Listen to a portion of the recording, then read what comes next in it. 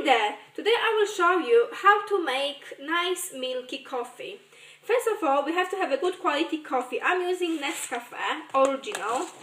So you need 1 spoon of the coffee.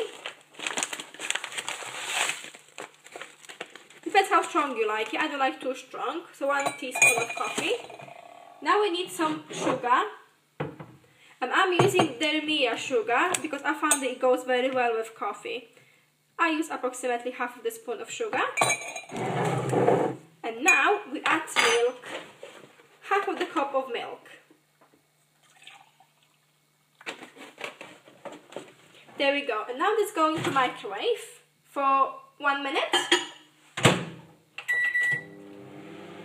So the milk obviously goes first to the coffee so the coffee doesn't burn. And after I will add boiling water.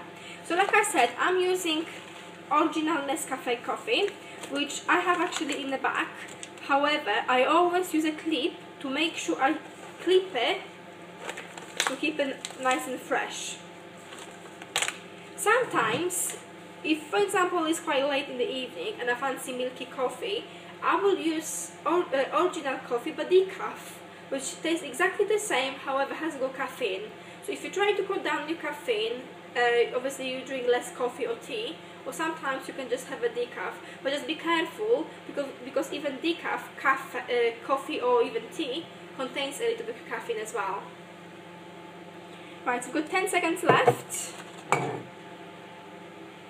We'll take it out, we'll add boiling water, which is boiled just now, exactly 2 seconds ago.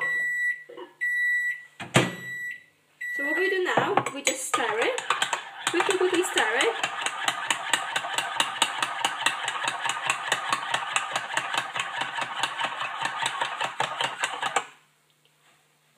Add boiling water. And stir it again. There we go. Very simple way of making nice milky coffee. Enjoy! Make sure you like my video, make sure you comment on it, make sure you subscribe to my channel for more simple videos, how to cook, how to make things, and enjoy your day!